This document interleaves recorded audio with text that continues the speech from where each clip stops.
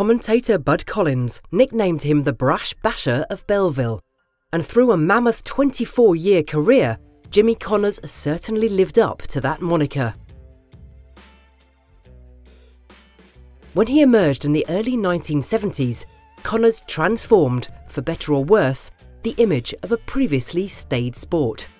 He would argue with umpires, wind up opponents and whip up crowds, even, or perhaps especially, when they were against him. He also attempted to sue the ATP and its president Arthur Ashe in a dispute over his World Team Tennis commitments, and managed to get himself booed by the reserved patrons of Wimbledon after skipping a parade of former champions for the tournament's centenary in 1977. But Connors was also one of the most naturally gifted and successful players the game has ever seen. He won 109 singles titles and 1,274 matches, both records for a male player in the Open era, and his career span is extraordinary. On tour, he faced both Ken Rosewall, a Grand Slam winner as far back as 1953, and Fabrice Santoro, an Aussie Open quarter-finalist as recently as 2006.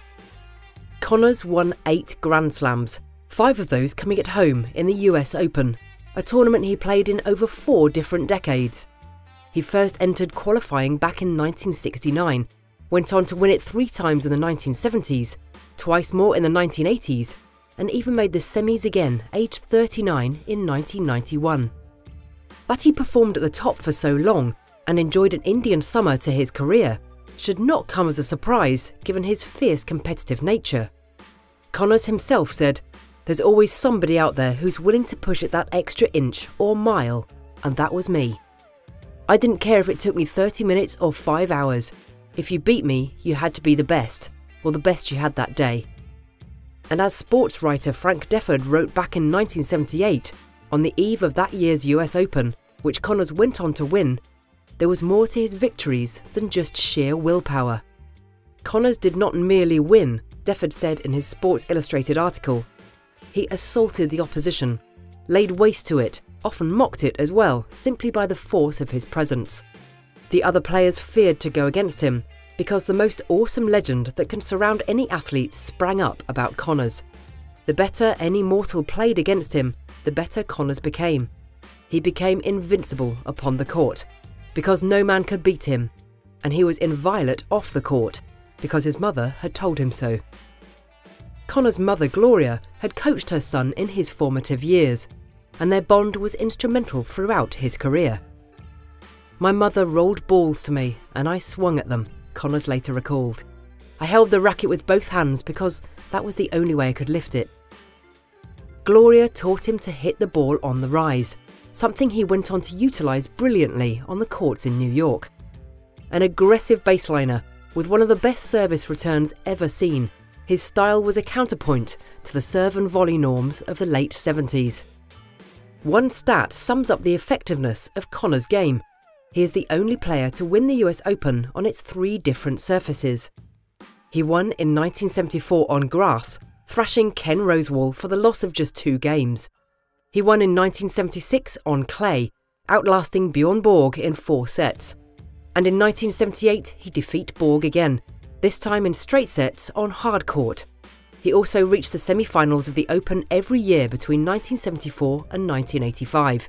An unmatched record in the men's singles. His run to the semis again in 1991 was remarkable and earned him a new generation of fans. A wrist injury had limited him to only 3 matches the previous year, and he'd lost all of them. He had plummeted down the rankings from 14th to 936th. By the time of the 1991 US Open, he had climbed back up to number 174, but needed a wild card to take part.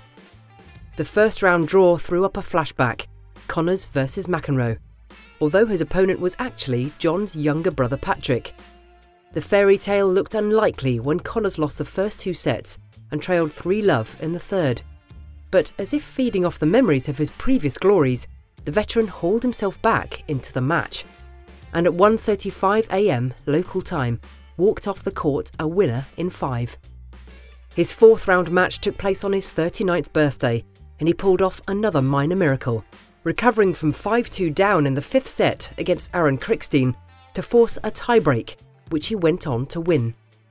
Connors also came from behind to beat Paul Haarhuis in the quarters. The crowd was a heady mix of those old enough to remember his emergence on the scene 20 years earlier and the new 1990s generation, who were more used to cheering on the likes of Andre Agassi. Jim Courier stopped Connors in his tracks in the semi-finals, but it wasn't to be the Brash Basher's last appearance at Flushing Meadows. In July 2006, after a lengthy period out of the limelight, Connors was announced as the new coach to Andy Roddick. Together, they masterminded Roddick's run to the final that year, where he was beaten by Roger Federer. Jimmy Connors' approach to tennis was to take everything: his opponent, the umpire, the crowds, his shots, head on. His attitude at times split opinion, but he also wowed with his daring shot-making, remarkable resilience and phenomenal success. Hated and adored, but never ignored. A phrase made for James Scott Connors, tennis's ultimate maverick.